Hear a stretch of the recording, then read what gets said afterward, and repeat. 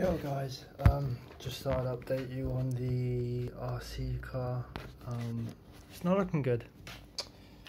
So I had some runaway issues, and basically it was the front motor.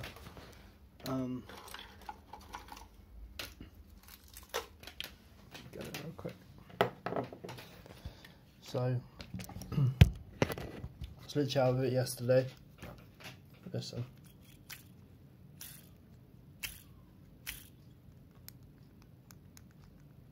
And there's some like play in the motor. It's meant to sound like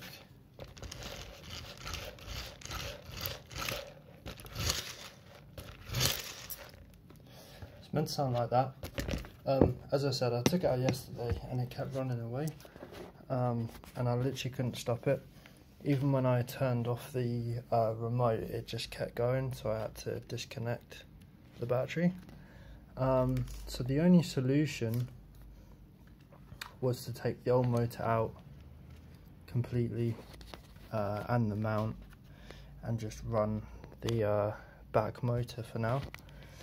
Still missing a shock.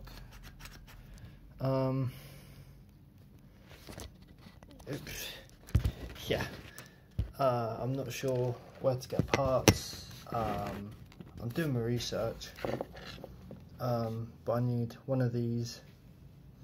I have found the motor online on Amazon, so I might just buy it and do it myself, but take this off. I'm not sure what this wire is for. Obviously take off the cog as well, keep my heat sink. So yeah, she's not looking good at the moment. I mean, she still drives with one motor. I might have to turn the power down just so it doesn't like go out of control as much.